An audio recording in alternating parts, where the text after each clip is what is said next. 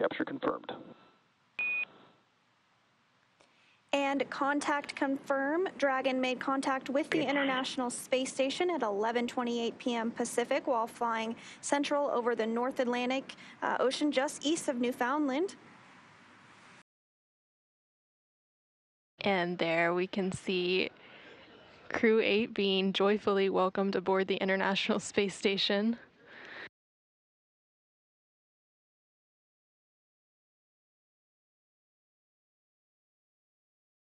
First aboard was NASA astronaut Matthew Dominic, followed behind him NASA astronaut Michael Barrett and NASA astronaut Jeanette Epps. And pulling up the end, we have Roscosmos cosmonaut Alexander Gurbankin.